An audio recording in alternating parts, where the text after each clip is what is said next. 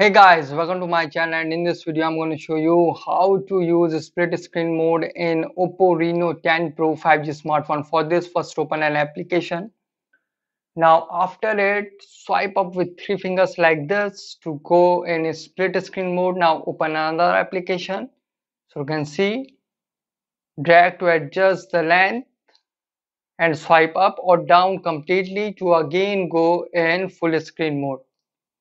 Just swipe up with three fingers like this to go in split screen mode and swipe up or down completely to again go in full screen mode. And if we go in recent tasks, so here we have, you can see split screen available. Now tap on split screen to go in split screen mode. Now open another application.